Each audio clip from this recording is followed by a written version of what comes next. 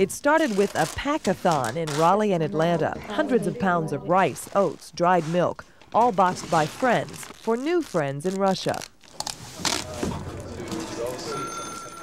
We left RDU International on a Friday. Most of us packed some food of our own in case our host families were running low. We're ready. We're ready. Ladies and gentlemen, coming into Moscow, we're about 120 miles out at this time. Raleigh Mayor Pro Tem Ann Franklin was our leader. The most exciting thing about it is the personal contact with families, the ability to be in people's homes and to see what their daily lives are like. After spending the night in the plane, Ann and the rest of us were peeking out the windows at this strange frozen land, ready to meet our host families and help distribute all that food. Weather there is it's clear skies.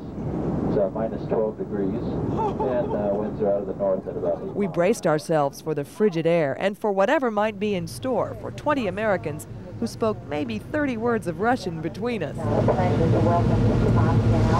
This is the Moscow link in this food chain. It's the Friendship House where they coordinate distribution of the food from America.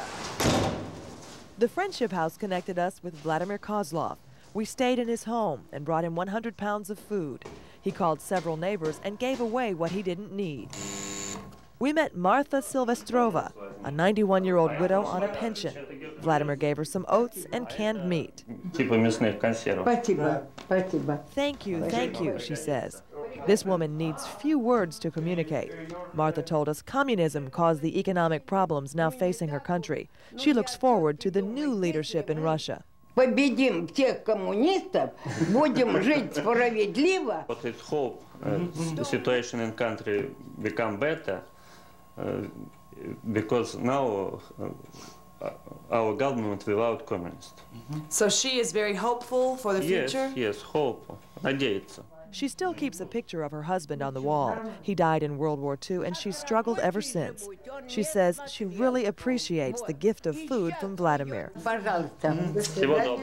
We shared a piece of meat and some grain.